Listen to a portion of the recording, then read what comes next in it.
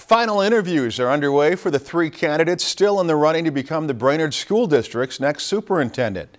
The interview started today with Laine Larson. Larson spent the day touring the Brainerd area and talking with education personnel. Larson's currently superintendent of the Thief River Falls School District, and she is a graduate of Bemidji State University.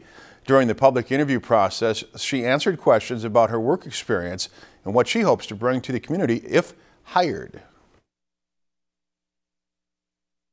Well, I hope to bring some of the skills, some of my communication strategies and skills that I have, and just some of the leadership opportunities that I've been able to demonstrate in the other districts that I've been at. Some of the financial, fiscal responsibility, closing the achievement gap and raising the student achievement in our district and continuing to work on that. After her public interview, Larson had one last meeting with the Board of Education. If you've enjoyed this segment of Lakeland News, please consider making a tax-deductible contribution to Lakeland Public Television.